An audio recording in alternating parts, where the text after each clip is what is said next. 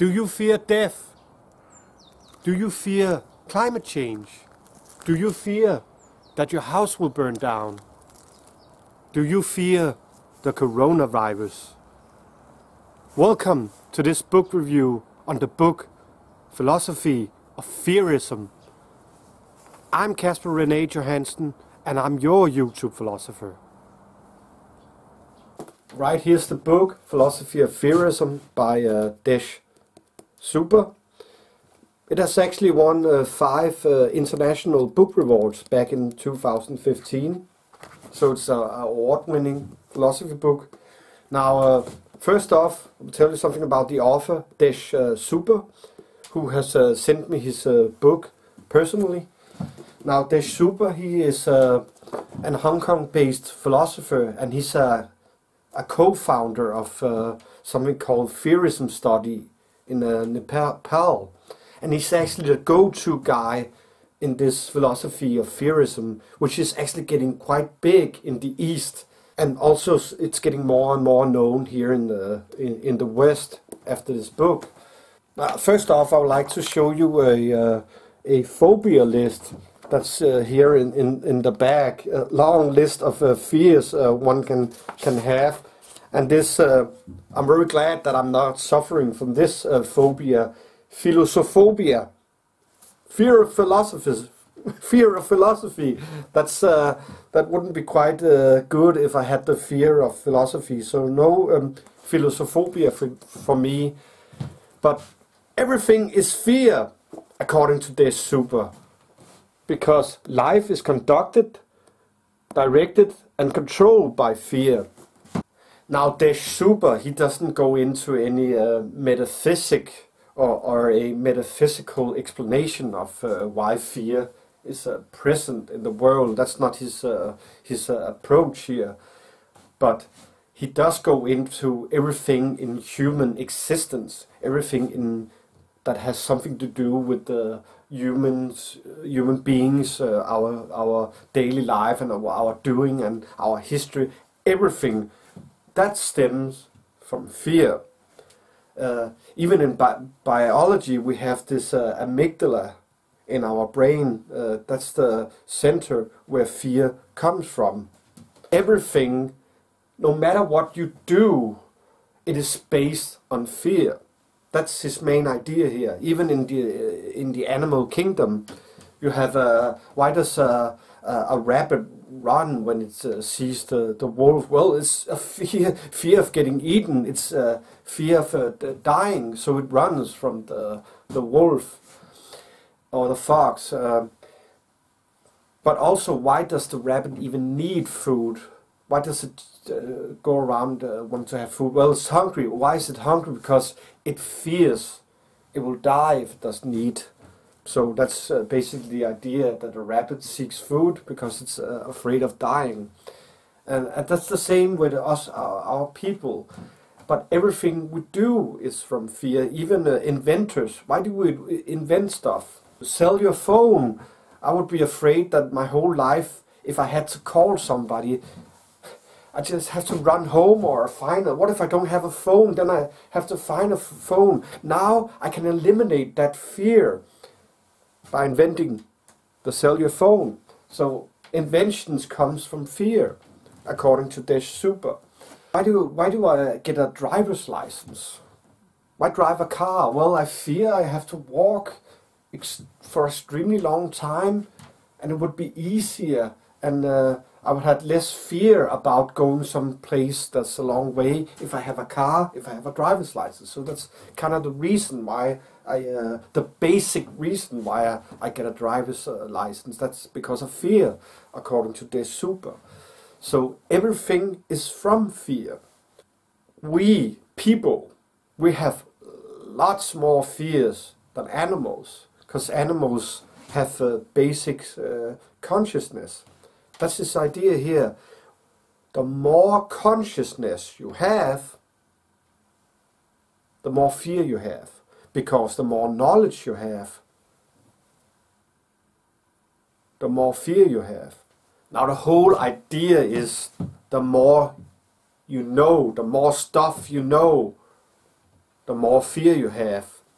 And you can see that from your own life. I have more fears now than I was when I was a kid, one can say, because I know more stuff. I know more shit can happen to me, to my daughter, to my wife. All stuff can happen. I know that. If you remove the amygdala from, say, a mouse, the mouse doesn't have any fear, and the mouse will not be afraid of the cat. They have tried that, and one can see the mouse is not afraid of the cat anymore. So it could be eaten by the cat. So fear is useful. It makes the mouse stay away from the cat, which is a very good idea if you're a mouse. Fear also has its positive elements, because it's the basic drive. It's an important drive, but it can also go wrong. It's everything. It's not just good. It's not just bad. It just is. Fearism is a primus motus, one can say. The rabbit fear the fox because it's afraid of getting eaten. It's a fear of thunder and noises because it doesn't know what's particularly going on, so it's kind of afraid of the unknown.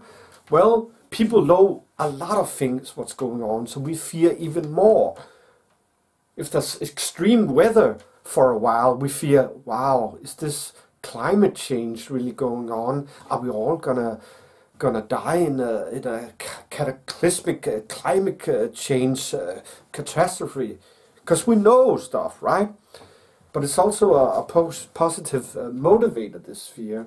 Now, Desh Subba, he comes into a very good example in this book, where you go to an exam. If I have fear about the exam, what's going to happen at the exam, how will I be doing at the exam, what happens after the exam, do I get a good evaluation and so forth. I have some fear about that. Now that fear motivates me to study, to read up on the subject, really read thoroughly up on the subject and study it in order to get a good exam, because I fear a bad exam. So that's a positive motivator of that fear, that I work hard, that I study to get a good evaluation at the exam. Now, if I didn't have any fear about the exam and I was kind of nonchalant, you know, I can do this. I'm not afraid. It's just an exam. I just go up there and talk to the examiner. What can happen? There's a big possibility that I will fail my exam and my entire life, if it's a very important exam that I can do over. It will fuck up my life. Maybe I will not become a doctor if I didn't study to the exam. So if I didn't have any fear, stuff will go wrong. Kind of like if you remove the fear center from the rat, it will just go up to the snake and get eaten, because it's not afraid of the snake, which is important for the rat to be afraid of the snake, so it will stay away from the snake. So that's the important thing here. Now, so for Desh Subba, a small amount, the right amount of fear is good, especially at the exam. If I'm too afraid of going to the exam and I study maybe too hard, and I study right up until the point where I get to the exam, and I'm so nervous at the exam and I'm so afraid of just uttering the words, because you see, that's too much fear, and that can actually also make you fail the exam, because you're too nervous, you're too afraid of the exam. So that's not good. You have to have a controlled medium amount of fear. So actually, during the course of his long book, Desh Subba, he comes to a sort of Aristotle middle way, one can say, that one should strive towards the middle ground of fear if it's possible, because he also admits you cannot escape fear. It's always with us, kind of like the fear of death. It's always with us. Even from we first get the knowledge, the consciousness that we one day will die.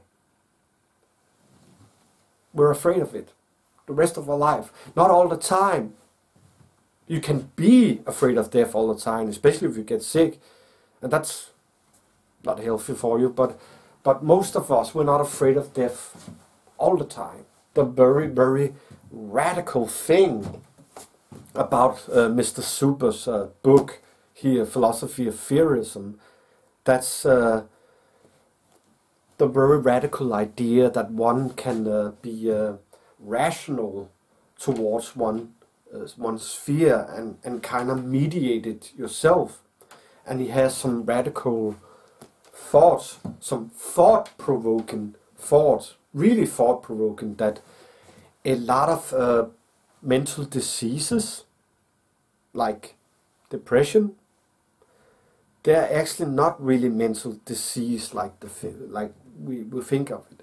They're actually fear, and they should be treated as the patient has fear. And he has radical ideas that fearism, a fearology, should go into medicine, areas of medicine, because the guy or woman who has depression is more afraid. A lot of your problem stems because you have too much fear and you haven't mediated yourself towards a more a rational Aristotle golden middle way fear.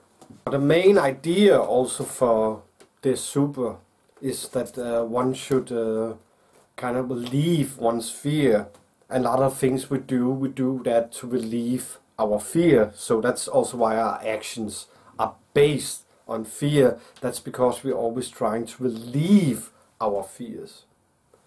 That's why everything stems from fear, because we're always trying to relieve our fears. This is important for Desh Subba.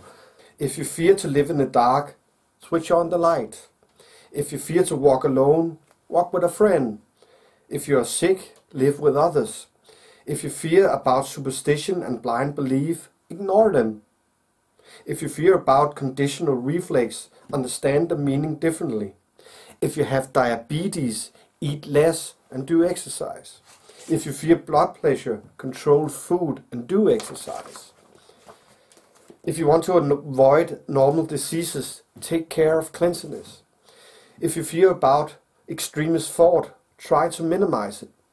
If you fear about greed, control it. If you fear about nuclear weapons, ignore it. If you fear relatives, face them normally. If you have fear of thought, give it up. If you fear of religion, minimize religious activities. If you fear depression, try to control it. If you fear death, try to generalize the fear of death. And it goes on. But the important here is a proper solution to these problems is that we have to be self-controlled, wise and brave. He who is able to have these things becomes successful, wise and brave. It sounds kind of like Aristotle's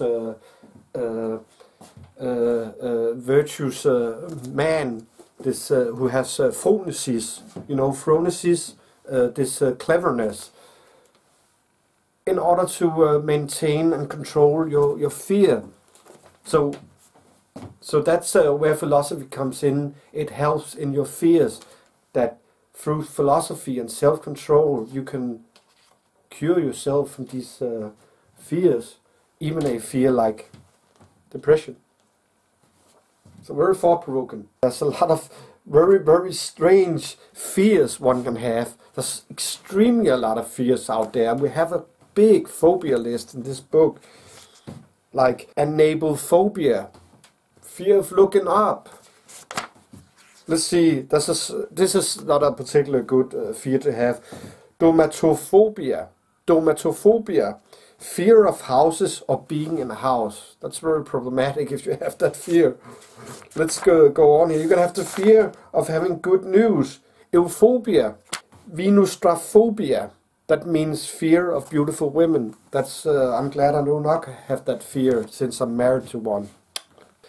It's kind of like an East meet West philosophy book, so it's an intro into Eastern thinking that strives towards a Western thinking, and it's very new perspective for me. This looking at fear from all these kind of perspectives that's in this book. So I highly recommend it. But a criticism is it's kind of like a criticism I can give a lot of philosophies that are maybe a bit similar in its construction like this, because it's a reductional philosophy. It's a philosophy that reduces everything to one thing. This one reduces everything to fear. My own process philosophy, which I very much like, and I always talk about process philosophy on this channel, that's also a reductional philosophy that reduces everything to the concept of a process. Yeah, you can say everything is process. You can say everything is fear.